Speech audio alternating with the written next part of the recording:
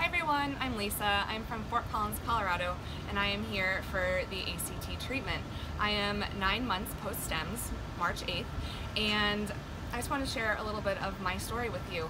When I was 16, I was bit by a tick, I believe in the Sierra Nevadas in California.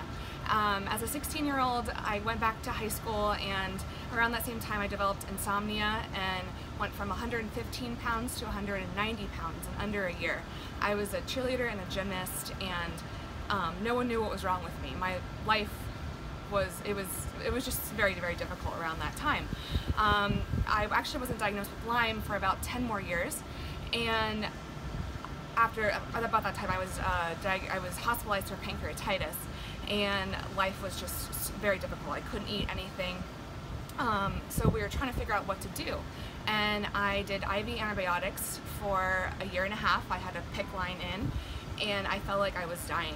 I went to Switzerland for biological medicine, and that's where they found out that I had C. diff, and they were super helpful over there, but I was taking medicine all the time, taking supplements 24/7. I didn't really have a life because it just revolved around that.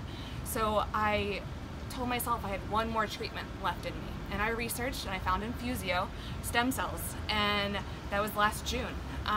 And it has been an amazing journey.